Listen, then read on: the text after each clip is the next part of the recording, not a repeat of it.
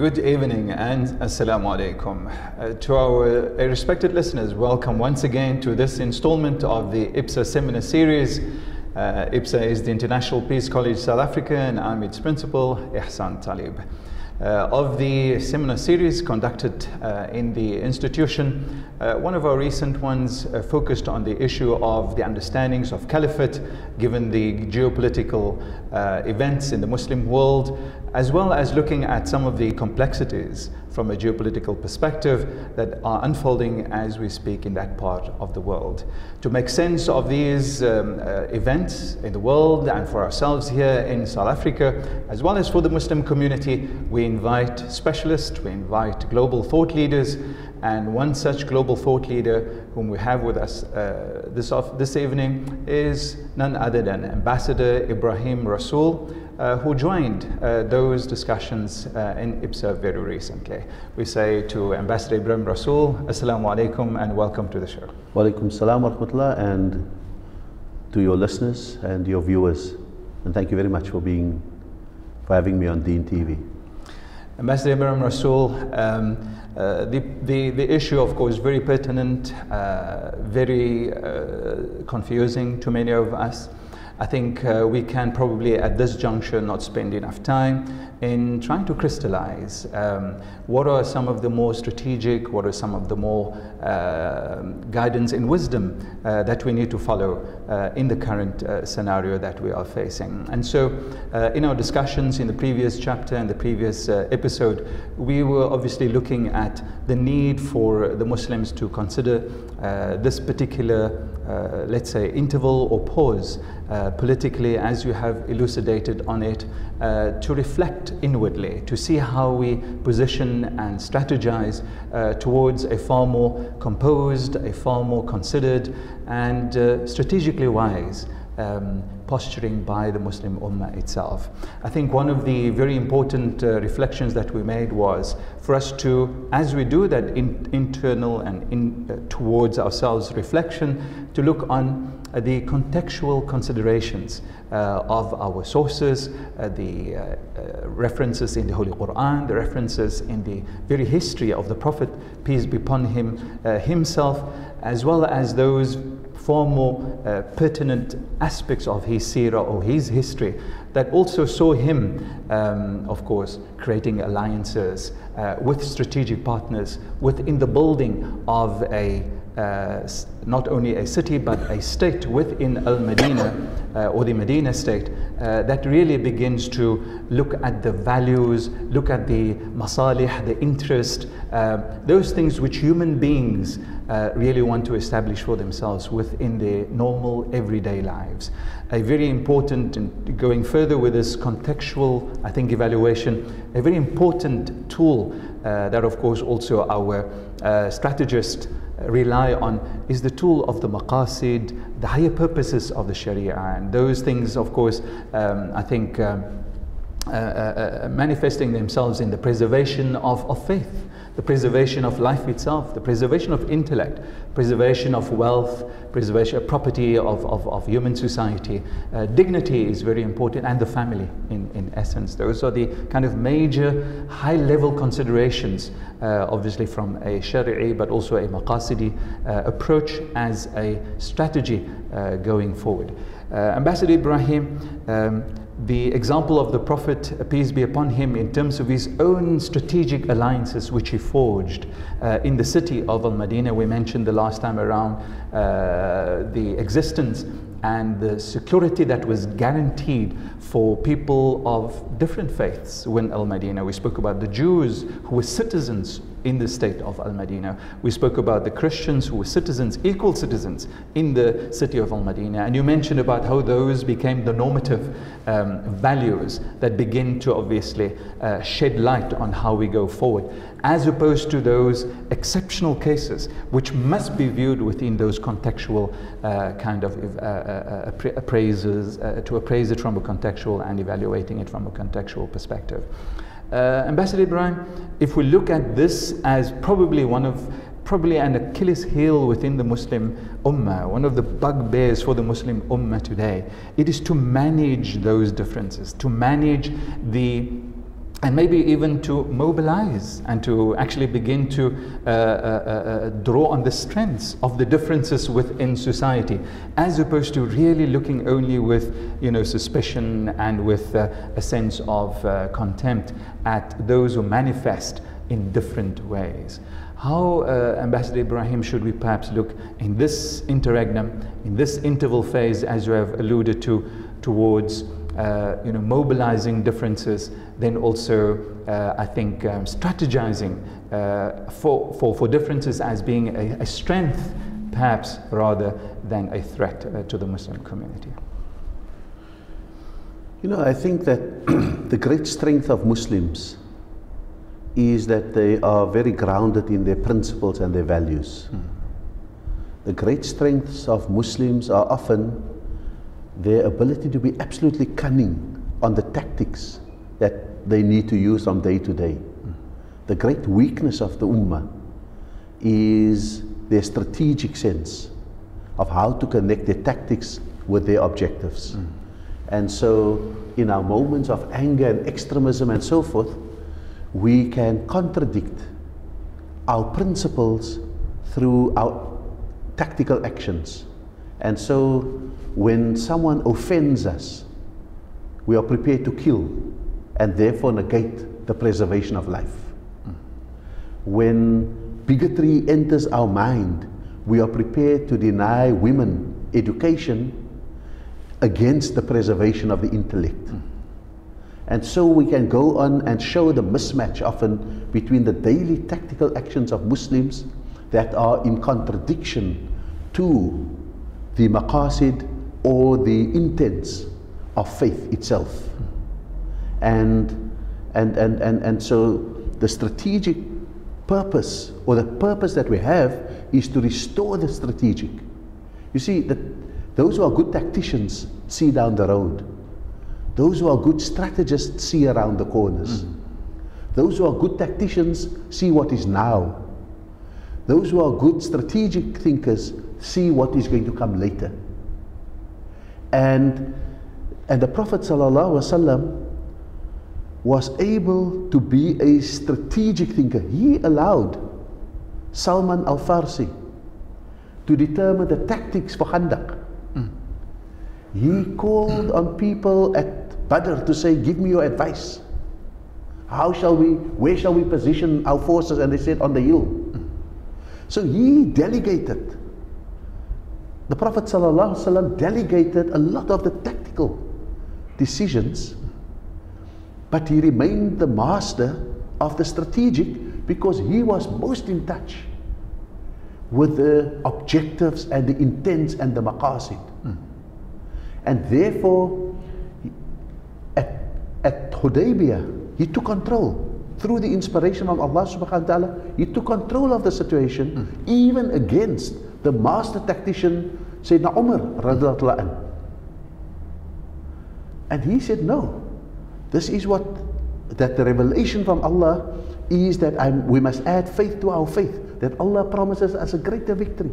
And so the point about strategic planning is that when you know your destination, you can work out the road towards it.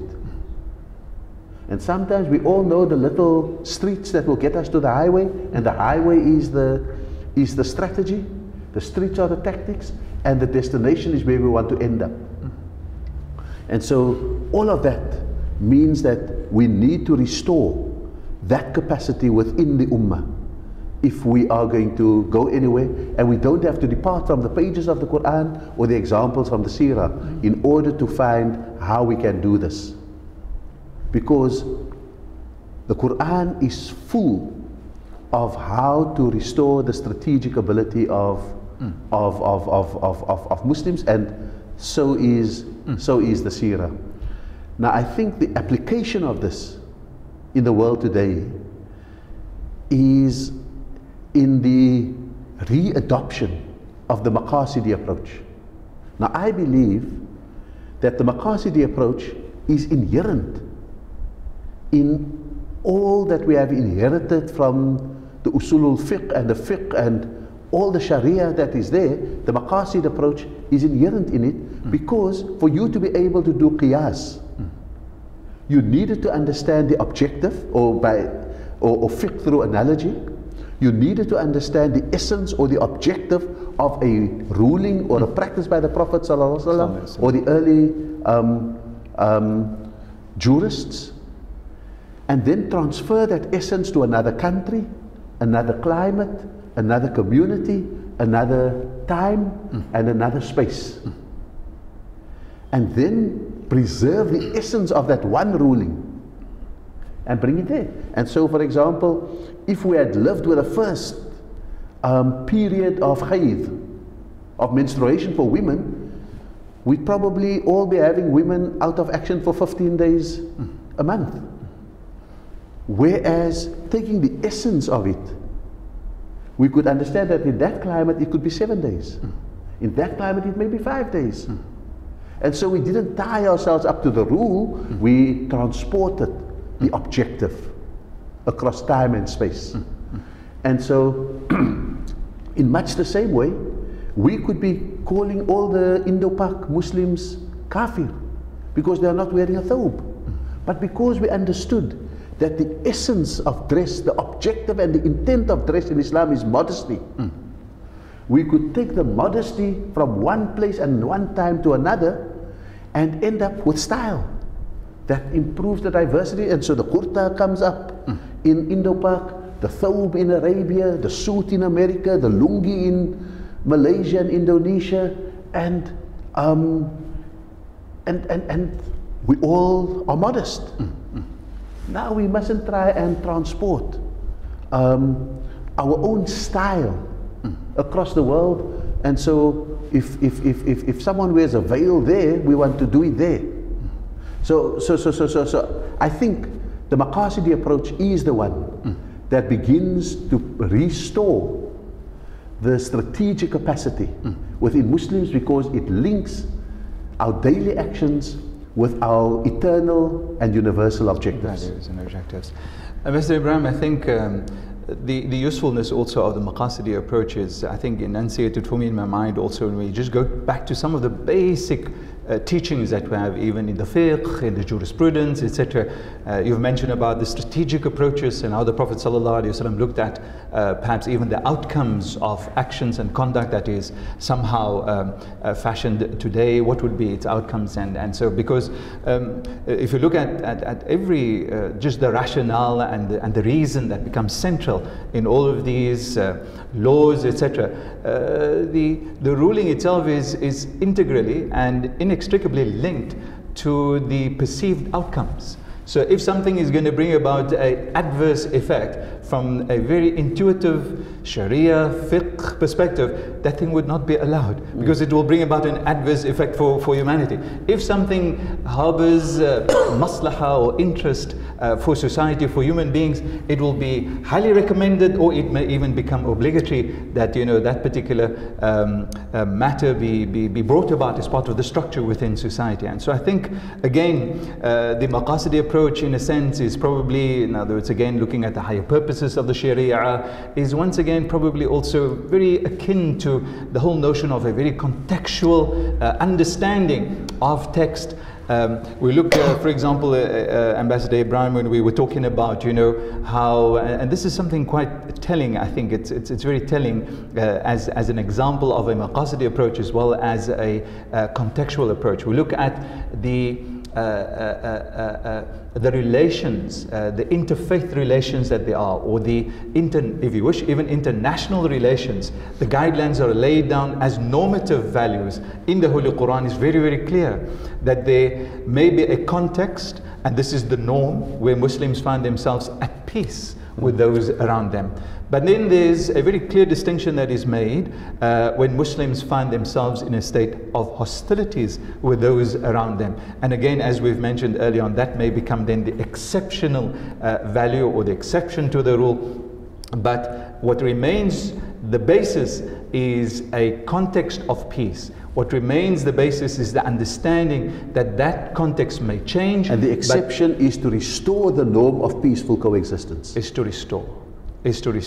And so I think for us again, Ambassador Ibrahim, not to perhaps hop too much on this particular dimension, but really the challenge that the Ummah faces today in terms of managing those differences. I think if we reflect on the example of the Prophet, peace be upon him, and as you've said, I don't think there's even much need for lots of interpretation. It's very explicitly in the example of the Prophet ﷺ demonstrated. It's very explicit in the Holy Quran. I'm thinking about how it is that we can remain aloof of those very powerful expressions in the Holy Quran where Allah Almighty talks of, should you fall into factionalism, should you fall into dispute, you will fail, your power will dissipate, and you will decline.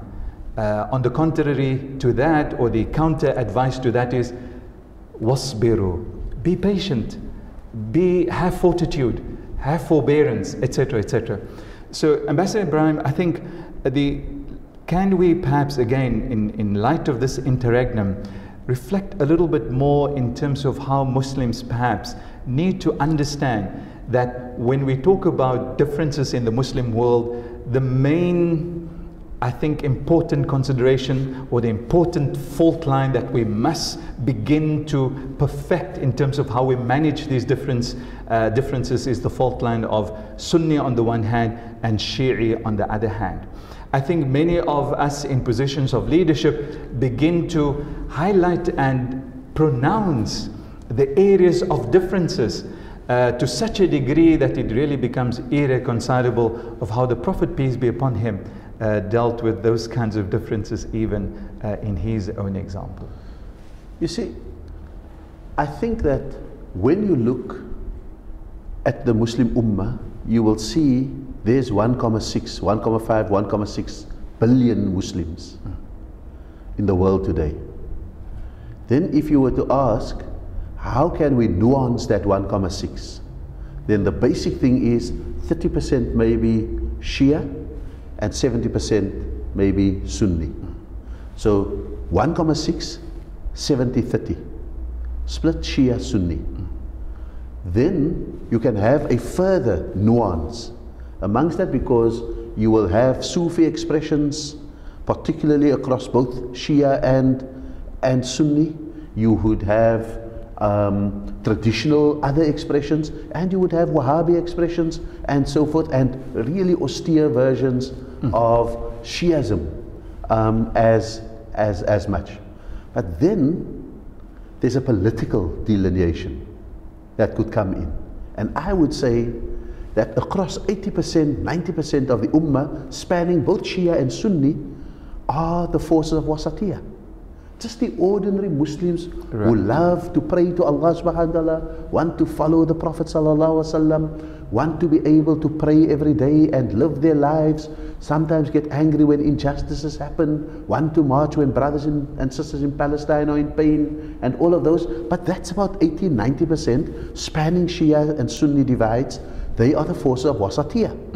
Then on the edge, the Shia edge, you may have extremists in the Hezbollah mold, and on the other, the Sunni edge, you have the Al-Qaedas and you have the ISIS who come out of an austere Salafi-based Sunni extremism.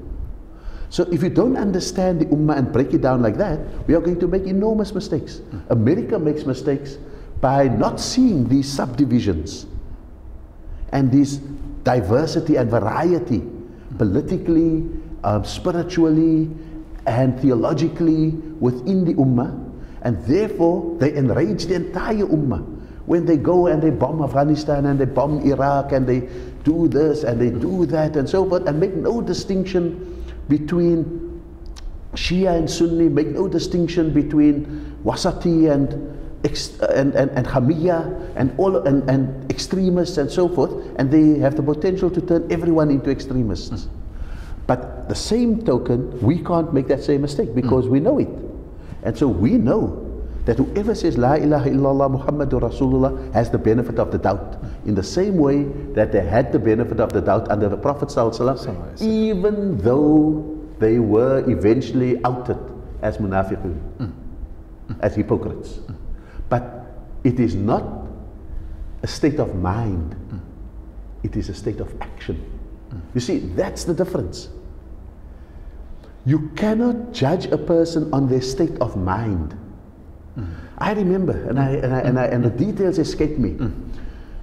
After Uhud, which the Muslims had a Pyrrhic victory, 2 of the Muslims came back late after the expedition. The rest, the Prophet ﷺ, and they were all in camp already. And the one told the story of how he had gone after the booty, and he was very triumphalist, how he killed this guy, even though this guy at the last moment said, La ilaha illallah. And the Prophet ﷺ reprimanded him and say, how did you know? Did you cut open his heart to see? You see, you cannot act against someone on a state of mind. The Prophet acted against the munafiqun not because they were hypocritical of mind, it was they were treasonous in action. In action. And if we can get that right, we can avoid an enormous theological battle that while Saudi Arabia and Iran fight it out for dominance of the Middle East, the rest of us are thrown scare stories about what the Shias are doing, what the Sunnis are doing there, how the Shias are going to desecrate the tombs, how they insulted the Prophet, how they thought that Jibreel went to the wrong person, he should have gone to Ali, and all of this. We will get enraged with that, and we will start chasing them out of the masajid, closing their schools, vilifying their persons, and all of those kind of things. And the Ummah will never be able to get itself into a position where it can consolidate 1.6 billion people, withstand the persecution. Wasbir ala ma yaqulun. Persevere against what they say. Wahjurhum hajran jamila, and give them the face of a beautiful dignity. What are we showing under pressure? An angry face that now goes on a witch hunt against Shias, goes on a witch hunt against Sufis, goes on a witch hunt against this one, those who are not, their pants are too long, their beards are too short, all of that. That's not the face. That's not in response to Wahjurhum Hajaran Jamila. We are not giving them the face of a beautiful dignity. We are in fact showing the worst side of us under pressure. And so I think we've got to diffuse these theological fires that people are paying to put up in the interest not of purifying Islam, but of dominance. Political dominance, geopolitical dominance in the Middle East. Imam, I think that point is just so powerful. You spoke about the state of mind, the state of action. There is even a fiqh maxim, there's a legal maxim to this effect, where we know that when it comes to judging, and when it comes to judging especially within a worldly context, we can only judge with that in accordance with that which is apparent, that which is manifest. The maxim says, إِنَّمَا نَحْكُمُ بِالظَّوَاهِرِ. We may only judge in accordance with that which is manifest and which appears to us outwardly. وَاللَّهُ يَتَوَلَّى السَّرَائِرِ. And Allah will take care of that which is concealed. He will take care of the hidden. And so, in a sense, your reference even to the munafiqun, and this is also for me very, very powerful. Reference to the munafiqun in Al-Madinah, we know that they outwardly even sometimes committed treason, but in a worldly court, they were really taken to task for that treason because they always had a sense of a legal slight or a legal loophole which they based that action upon. Because one maqsid can be higher than another one. The maqsid of keeping your agreements is more important than the infraction of betrayal. Absolutely. You see, because betrayal may be contextual, it depends on time and space and circumstance, but keeping your agreements is eternal and universal. It is the fitrah of a Muslim, that when you say you will enjoy my protection, you will do the maximum to do it, because if you break your word there, you can break your word anywhere. And that is absolutely crucial. Ambassador Ibrahim, that opens up an entire new episode for us in terms of considering those values, the hierarchy, of course, of what is even more uppermost in terms of these hierarchy of values, hierarchy of the maqasid, etc., etc. Professor Ibrahim, Ambassador Ibrahim, it was an absolute pleasure to have you again with us. We look forward perhaps to another occasion to do so in the future. Wonderful for having you in the studio. That brings us to the end of this particular episode that we are currently requiring to bid farewell to our viewers and our listeners. Thank you very much again for joining us in the IPSA seminar series. Until we meet again on this forum, Assalamu alaikum and good evening.